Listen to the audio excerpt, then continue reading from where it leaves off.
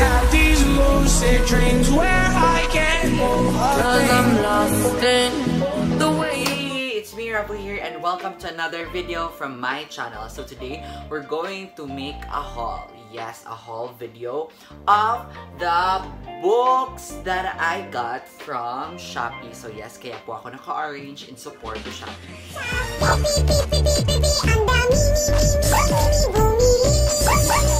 Okay, that was not fun. Okay, let's move on. This quarantine, I've been going through a lot of changes and I've been discovering so much new things about myself. So, before, I am really an auditory learner. So, when you say auditory, it means na mas gusto ko yung may nag-explain sa akin when I hear the informations. But, recently, or for the longest time, I've been wanting to invest on books because I want to invest on reading. Kasi talagang iba talaga pag nag-read ka, as I discovered this past few weeks. So, although marami na talagang PDFs that you can find on Google, yes, you can find on Google. Marami ng PDFs that you can find on Google.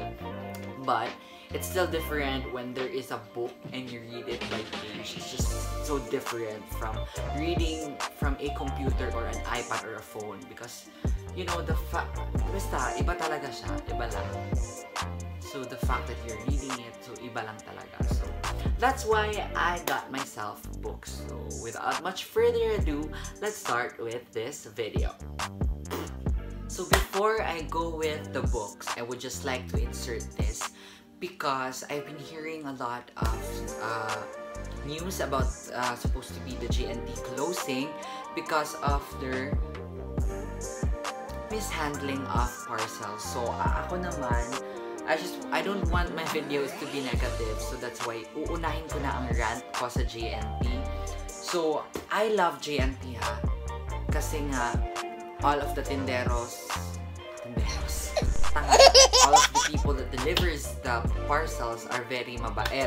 Sometimes nga, mommy is not around, so, and we do not get the text and be informed that our parcel is coming, so we will not be able to prepare our money. So yun, minsan sinasabi namin, pwede pakibalik na lang bukas po, payag naman sila. But, iba naman po yung mga taong nagde-deliver sa mga taong assigned din sa pagta-transport ng mga parcels. So, ito kasing books ko, ito. Yung box niya is ganitong size lang. So, medyo na-UP na siya.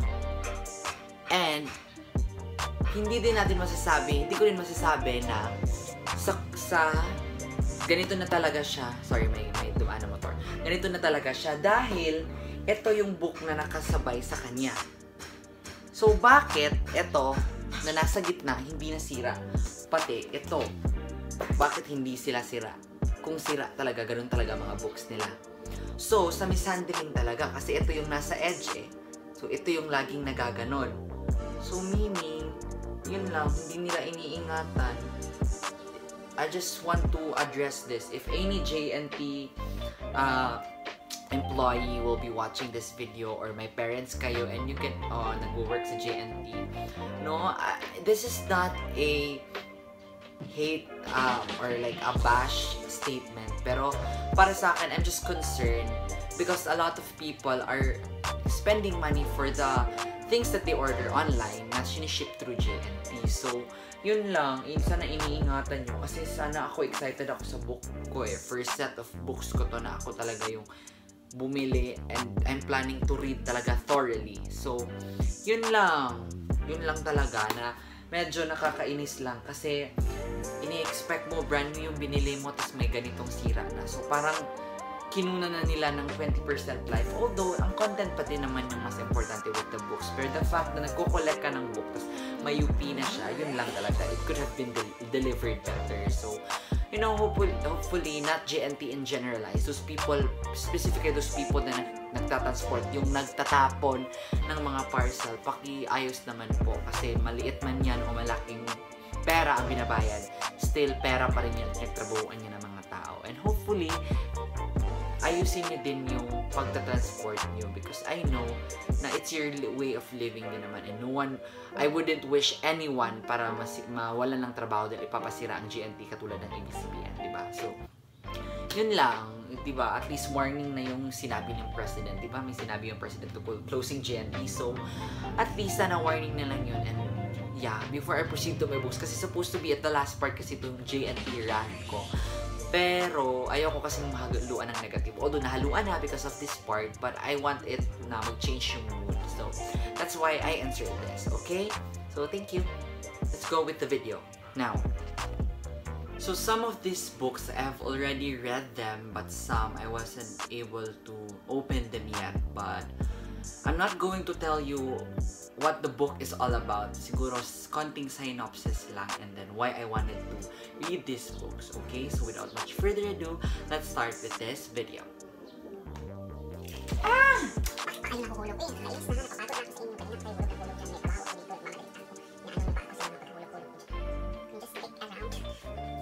So all of these books that I got are only from 2 sellers. So first is these books comes from a seller from Iloilo, and then these books are from Anvil Publishing. So yung mismong publishing company na nag-publish ng mga books nito, in-orderan ko. So let's start first with this book. So please don't judge me. These books are actually for grade 2 to grade 4. So I know that's kind of funny kasi hindi naman sinasabing pang grade 2, pang grade 4 lang talaga. But yung reading skills na in-need dito is for grade 2 to grade 4.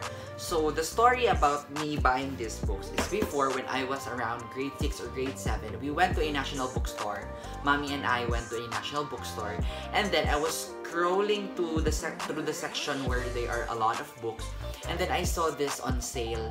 And then, it was really cute. And alam mo naman, pag bata ka, gustong-gusto mo yung mga mararaming kulay. And me, I love colors. So, I asked her to buy this for me. It was around 300 pesos. And then, she bought it for me. And then, after a while, as I bought it, I did not read it.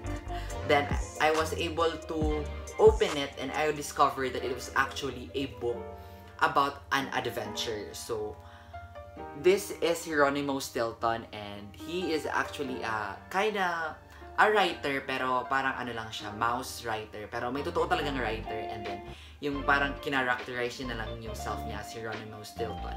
And then, my sister si Hieronimo Stilton, which is Thea Stilton. And then, this Thea Stilton is a teacher.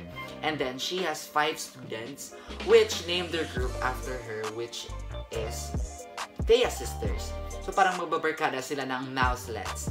And then, every book is about a story about different country. And the first one that I got is, ito, matanda na to. Sinali ko na lang talaga siya sa video so you would understand why about this book. So, this is actually a adventure in Netherlands. So, about a story of a tulip haze because tulips are, or high breeding of tulips is very popular in Netherlands. So, mahilig talaga sila sa tulips. And then, marami talagang tulips doon.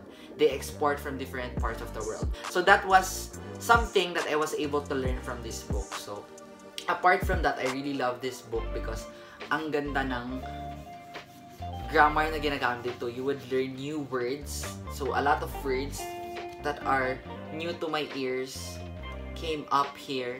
So, that's why I was able to extend a little bit of my vocabulary. So, yeah, yun. Habang nag-a-adventure sila sa Netherlands, fini-feature nila ang different landmarks of its capital city, which I forgot. And then, may naglalagay din sila ng mga trivia and informations like this, like a map of Amsterdam. Yes, Amsterdam, yeah, Amsterdam. A map of Amsterdam, and then map ng Holland, which is a province where Amsterdam, or a region where Amsterdam belongs to. So, yun, ito yung pinakauna kong books. And then, eventually, I discovered din pala na marami siyang books kasi nasa likod niya is ito. So, yan, meron pa silang ibang books.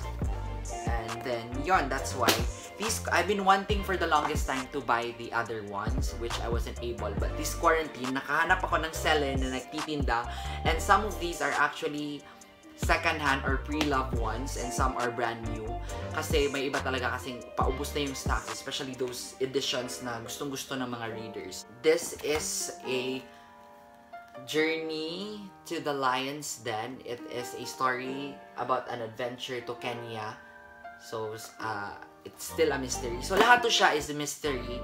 And then, parang sinosolve ng group nila, which is the Tejas sisters. This is The Big Trouble in the Big Apple. This was a trip to New York. And, yon, New York. Some other adventures nila is the different states of USA. And The Star Castaway. This is a story about them going to the moon. So, yeah, meron yung ganyan. And The Ghost of the Shipwreck. And it is actually a story, 2 stories in one book. So, it was about them in their local area, which is called New Mouse City. So, may isang treasure na hinanap sila sa under the sea. And then, they also went to China to discover something about a treasure or like that. So, yes. And then next is In the Spanish Dance Mission. So, this is actually from Spain. The adventure nila from the title, The Spanish Dance Mission. And next is In the Dancing Shadows. This is a story about a ballet competition in Italy. Yes.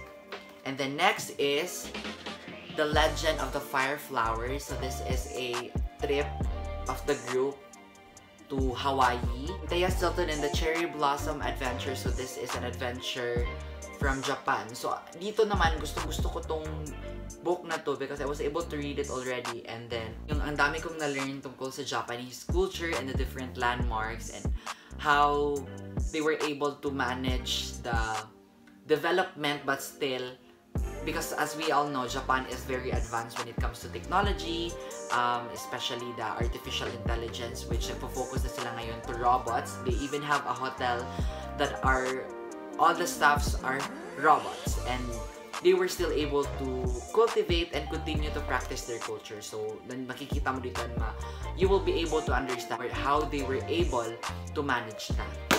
And the next is, it is the last Tejas Stilton book that I have, And the Mystery in Paris. So, about sa Paris. This is actually a fashion mystery. So, that's all the Tejas Stilton books that I got. I ordered in total 9 books and I have already 1, so it means I have 10 Tejas Stilton books. I still have 13 to collect. So, yun.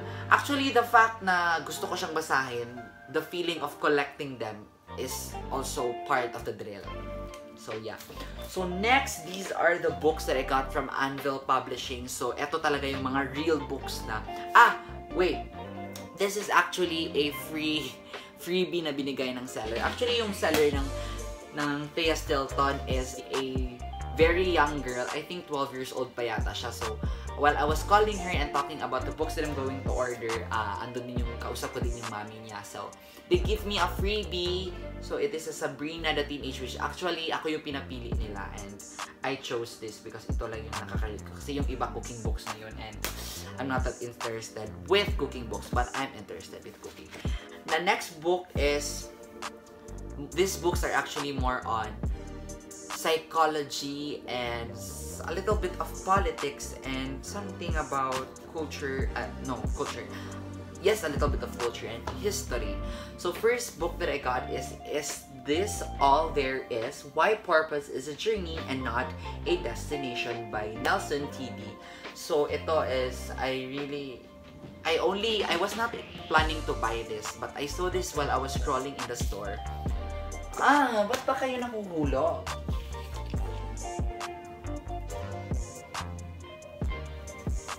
So, nakita ko lang siya sa store. So, yun, pinili ko na lang siyang bilhin because I really wanted to read it. The title pa lang niya, it's very inviting. So, I'm very excited to read it and hindi ko nabasa yung synopsis niya, but ang nagandahan ko sa book na to is it really is teaching a lot of things. Kahit isa-scroll mo lang kasi may mga quotes kasi siya. Wait, I'll show you some quotes. Like this. Yan. So, let's read it together. A passion geared toward the good of others enriches your purpose, deepens your satisfaction, and amplifies a sense of meaning. So, yun lang. Ang ganda-ganda niya lang. And then, may mga quotes siya. Pag kahit hindi mo siya babasahin, may matututunan ka na. And then last, i-share ko din to sa inyo. So ayan, you can screenshot it. If we are to achieve something of value, it is something that is worth longer stretches of our time.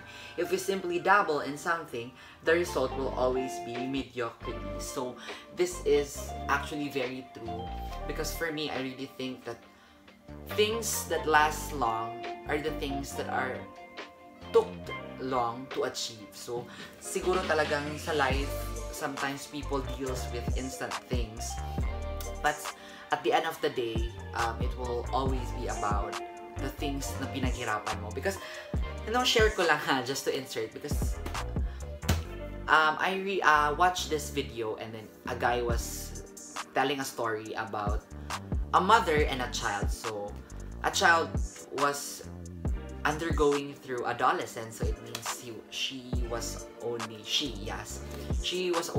and then nag-rant siya always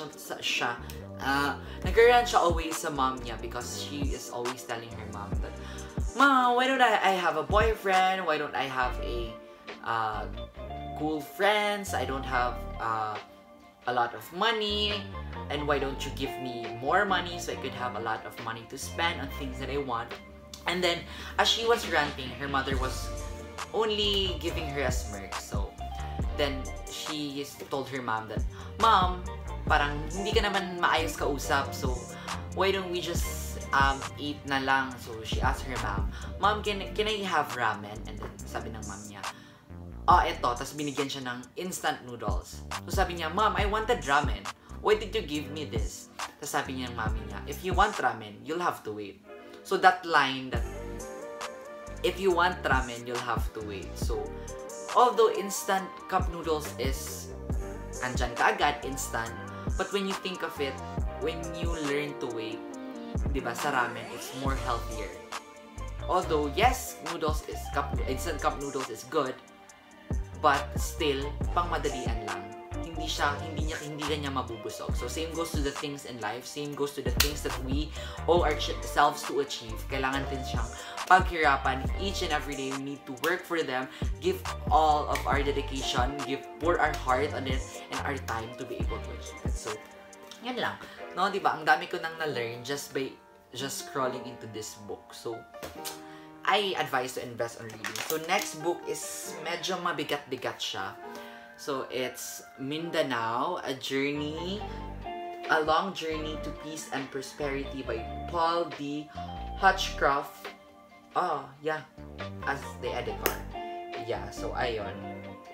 So, this is actually a book that tackles about Mindanao and the existence of, what do you call that group? I don't want to...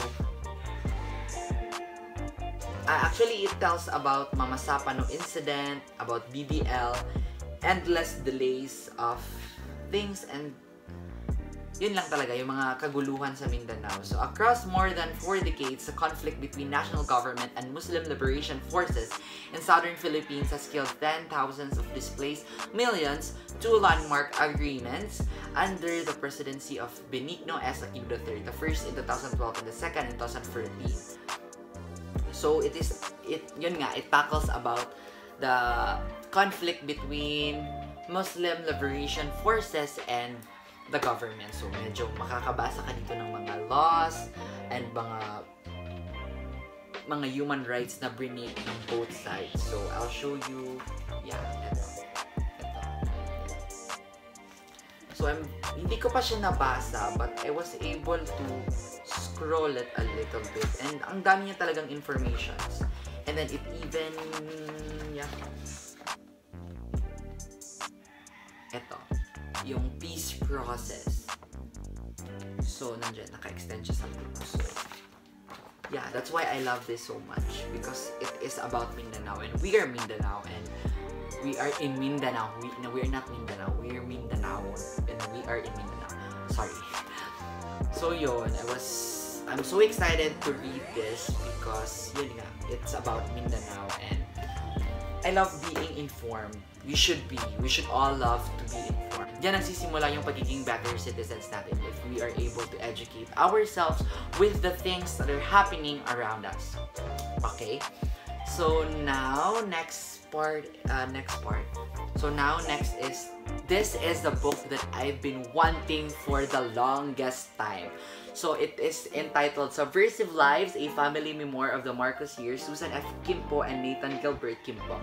So this is a book that is about a family. So isang buong family, ang content nito ay from different members of the family of the Kimpo family. So written as a family history, Subversive Lives furnishes us with powerful testimonies of the era of Ferdinand Marcos and Jose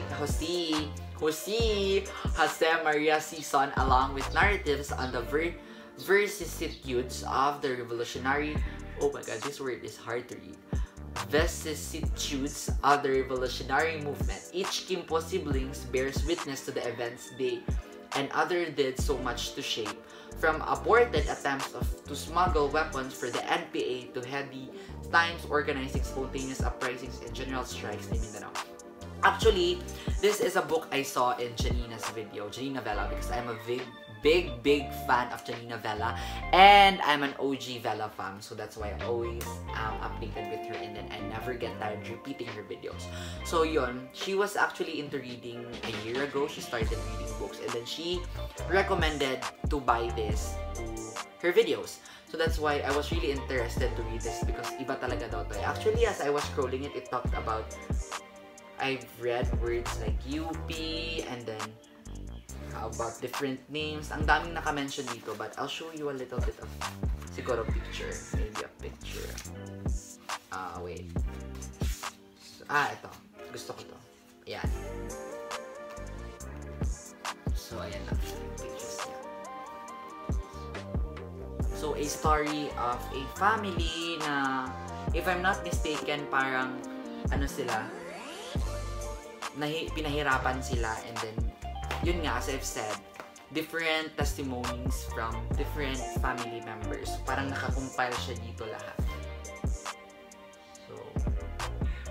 So sila yung naging mga witness, and then they put it in a book. So, if you wanted to know more about the Marcos time and a more subjective view, yung sa tao talaga nanggagaling, I advise you to read this, to invest on this book, because this is very wonderful to read. No, I tell you, would be amazed with all the things that you can read from this. So next is, hindi na talaga siya book na book, pero para na lang binili ko na lang din sila, because gusto kong malaman, kasi soon I'm planning to study at Luzon. So yun lang, capital city natin diba is Manila. So I saw this and it was very cute, and ano pa naman talaga ako, basta colors, I really get attracted easily. Kahit pambata pa yan, papatusin ko yan, bibilihin ko yan. So yun nga, it is about Manila. So it's called Good Morning Manila, Magandang Umaga Manila, written by Yvette Fernandez, illustrated by Guhit ni Nicole Lim. So actually, hindi ko in-expect. Akala ko mga poems or somehow informations about Manila. And then the other one is Good Night Manila or Magandang Gabi Maynila, written by Yvette Fernandez still and illustrated by Guhit ni Nicole Lim. So itong dalawa na to, yun lang talaga, na-interesado lang ako kasi because ano ba talaga? Kasi I wanted to know more about Manila, because yun nga, I've been planning to study there, and hopefully I'll be able to know more things about Manila through this. So ito lang naman siya. Parang pambata lang siya, pang display lang to sa kwarto, pero siguro may makukuha ka naman din. May makukuha ka talaga actually, di ba? So it tells about Quiapo, and then kids playing at Quiapo. So, wow! Hindi kasi ako nakapasyal ng Maynila. I went to Luzon already, but I wasn't able to make pasyal to Manila. So soon, maybe, I could go there after COVID-19. And last but not the least is eto. So this is a comic book. Yes, comic book ba? Tama ba ako? If I'm not mistaken. Mahulog na naman siya. Pashlea, nagbibisit na ako dito. So it is actually a comic books about Nole Metangere and El Filibusterismo. So before, I had a book Kasi before, in our school, may lumang library, and then siguro nilinisan nila, and then they throw a lot of books, and we were just like shouting kasi ang daming magagandang books, and then bata pa kasi kami, elementary that time at ARPS Ped Center. So kita namin ang daming nasusunog ng books. And then I saw on the side, kasi parang sa dump site yung parang may hinukay, and then doon nila sinunog yung books kasi gusto din nilang malinis yung mga dahon. So napakasayang noon for burning that, but I don't know what's the reason. Bata pa naman kami that time. So we called it the local bookstore, di ba, national bookstore. So we called it local bookstore kasi nga nakakuha kami ng maraming books. So I was able to pull a Noli Me Tangere na yung old style na book talaga, napaka-old niya talaga, and then hindi pa nga, how do you call that font that you use in books now?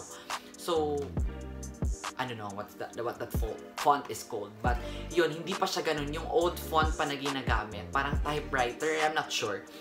Tapos nawala po siya, or someone borrowed it but did not return it.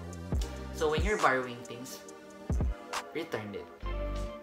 Pero siguro man nakakalimutan din minsan ako nga nagbaborrow ako ng things, or unintentionally, totoo, hindi na re-return. Pero pwede naman kayong maningil kung may mga gamit kung hinawakan nyo pa. Okay? I'm very open to that. Kasi may mga ibang tao, pag siningil mo sa gamit mo, sila pa yung nagagalit, girl. Sila yung gumamit. So, ayun na nga. So, this is the Noli Me Tangere book. So, or the comic book, and then El Fulubisterismo. So, before I end this video, because this is the last one of this haul, so few novels have made a more shattering impact on the society in which they were convinced and read than Noli Me Tangere and El Fulubisterismo of the Filipino national hero Jose Rizal. And surely no writer paid a higher penalty for self-expression. Rizal was executed by firing squad mainly because of these two books, now revered by his country as the gospels of its nationalism. So that's from the Noli Me Tangere. And now is another from the El Fulubisterismo. The Fili, like the Noli, is more than a political novel. It is a romantic, witty, sometimes satirical portrait of a colonial society at the end of the 19th century. Leon Maria Guerrero, in his introduction to his translation of El Fulubisterismo and Noli Me Tangere. So ito, parang hindi na naman siya exactly, but translation na siya. So yun lang, I'm also wanted to read this kasi nga nakakalulang basahin yung actually hindi ako naka-under teacher sa Filipino sa junior high school na pinabasa talaga thoroughly yung Noli Me Tangere. So you know, we need to get informed about it. Hindi siya masyadong mabigat sa pakiramdam basahin. So it's more relaxed because it has images and it's an interpretation. So parang mas simplified na ang view ng messages ng Noli Me Tangere at El Fulubisterismo dito. So if you want to invest on this also, Anvil Publishing. So that's all the books that I got. So ito na yun lahat. Yan. So ito na lahat yung books na nabasa ko, and then I'm really happy on investing on these books because I was able to learn so much. Just the fact that 20% pa lang ng books yung nabasa ko, and I was able to learn a lot. And especially I get to practice my circulation ng utak ko. Yung circulation ng utak ko. I was able to practice my brain circulation kasi nag-i-insert ako ng information. So, kung mag-return na into normal and then magka-classes na ulit, so, hindi ako mabibigla. So, hopefully, you also do the same. Try to read and review or maybe advanced reading. So, you will be able to, you know, prepare yourselves kahit maging online man yung classes or face-to-face.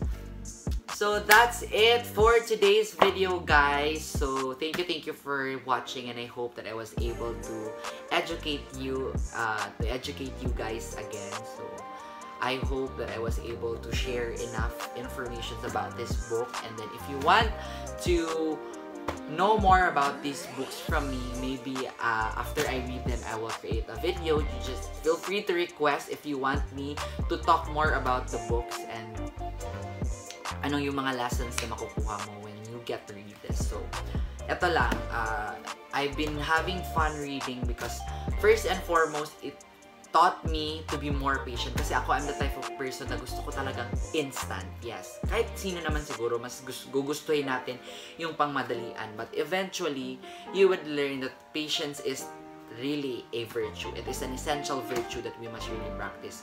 Kasi pag nagre-read ka,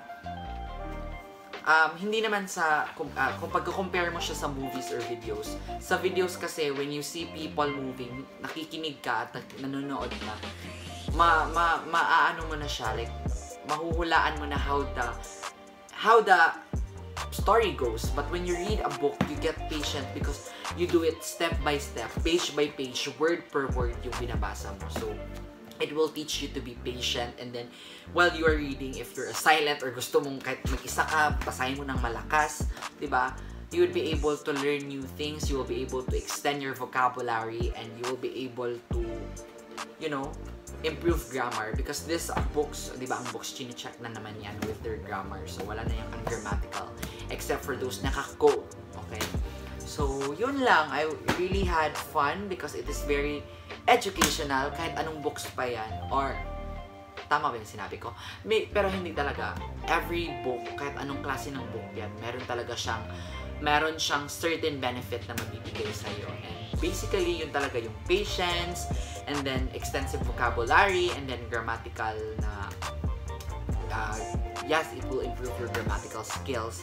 So, I hope that in this quarantine, you will try to invest on these things, especially things that you did not have done yet, because sa time na ngayon, hindi naman tayo makakagawa ng mga bagay na gustong-gusto natin, especially like gala, so hindi natin magagawa yan. So, might as well use our time on discovering new things about ourselves, discovering new things that we can learn, and we can just basically.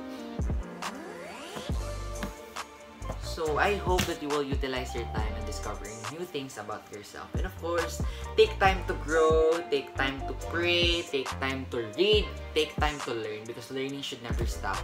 Just because school, wala nang school. So, diba? Meron pang school, guys. Meron pa. Gusto kong mag-aral, huwag kayong ganyan.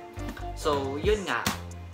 So, I've been wanting to do this, and now I was able to do it and still continuing. So, eto lang, may question ako sa inyo. So, what is your favorite book so far? Ang favorite book ko so far is yung... Wait, I'll get it.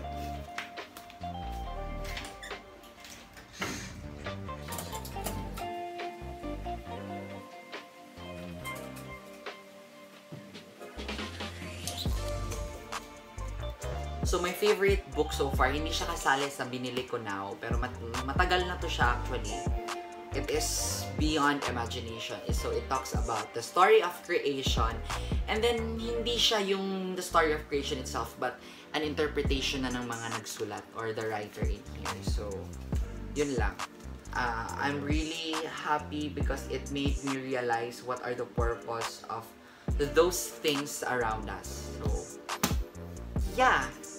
So, I hope that you enjoyed this video, and please do like, share, and subscribe, and comment your answer about my question. What is your favorite book? And then another question is, do you like reading or not? So, basically, my answer for that is yes. So, you know the drill. Again, please do like, share, subscribe, and press the bell button, especially when you are new, so you get notified every time I upload a video and yung laway ko. So, yun lang, and I hope that you utilize your time on doing and discovering things that is actually you would like and you would have fun. So, yun lang for today. I hope you enjoyed this video. Take time to discover new things, utilize your time with something productive, and continue learning, and never stop seeking for knowledge, because when you seek for that, you will earn a lot of knowledge, and then eventually it will strengthen and grow you as a person. So, bye-bye! I love you, and may the arch of your kilay always be on fleek.